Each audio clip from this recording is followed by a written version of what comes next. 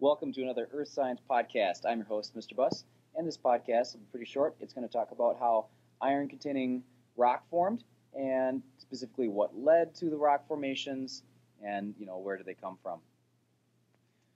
So probably most people in Minnesota are aware that Minnesota actually does have a natural resource of iron that we mine from the ground in various ranges throughout the state.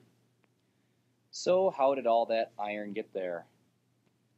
Well, the first thing you probably notice about these rocks is that they look like they are sedimentary rocks, such that a long time ago sediments must have laid down horizontally and compacted over time to form a sedimentary rock. And that is correct. Rocks that contain iron are in fact sedimentary rocks. Okay, well, what led to their formation?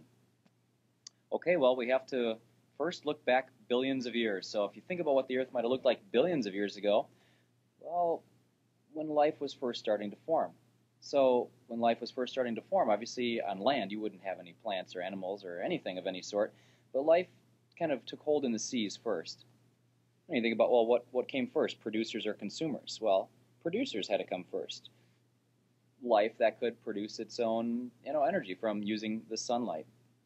So during the Precambrian, you had single-cell life creatures, photosynthetic, ancient forms of algae and such taking hold in the oceans. So believe it or not, in this picture here to the left, these are actually living creatures, or actually these are rocks, I should say, that are the product of colonies of stromatolites, or basically ancient photosynthetic colonies of algae, and they are highly successful.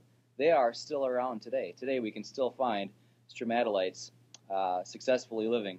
And in the ancient oceans, these stromatolites would have been going through photosynthesis, much like they do today. And just like today, when algae and plants go through photosynthesis, they release oxygen.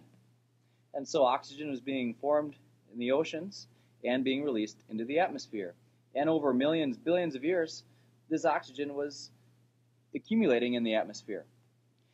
Well, oxygen tends to be highly reactive, and iron that was dissolved in the oceans began picking up that oxygen, and without getting into the chemical reaction here, it was forming iron oxides.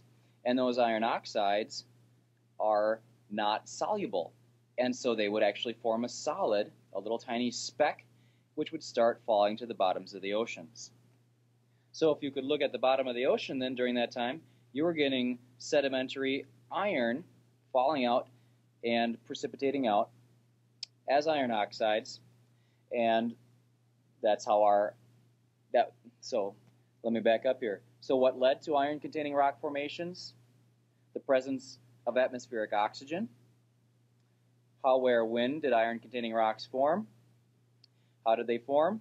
They formed as sedimentary rocks. When? Billions of years ago in the Precambrian. And where? In the bottoms of oceans. And that concludes this podcast.